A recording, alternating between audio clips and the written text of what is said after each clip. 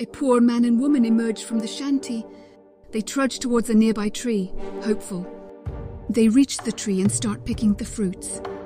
Their faces light up with joy and relief.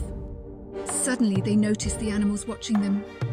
The animals approach them, no sign of fear. The animals extend their fruits to the man and woman. They accept the fruits, gratitude in their eyes.